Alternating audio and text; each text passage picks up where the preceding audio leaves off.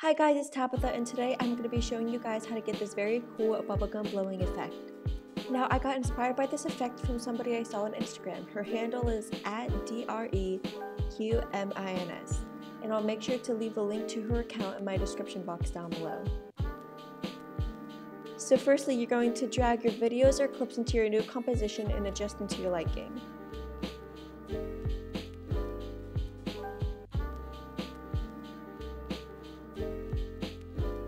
Now I'm going to go over to my search engine and search up cartoon bubblegum overlay, and just keep scrolling through all of the options until you see the best one that you like.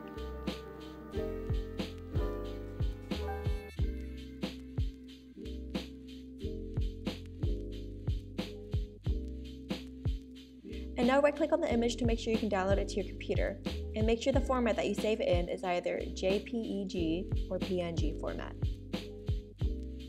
So first you're going to shrink the overlay to make a small bubblegum bubble and fit it over the person in your clip or video's mouth.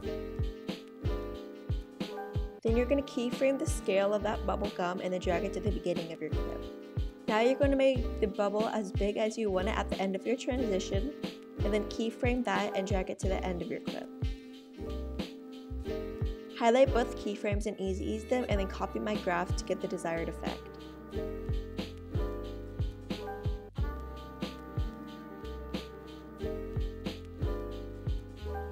And then you're done. Make sure to subscribe to my channel for more.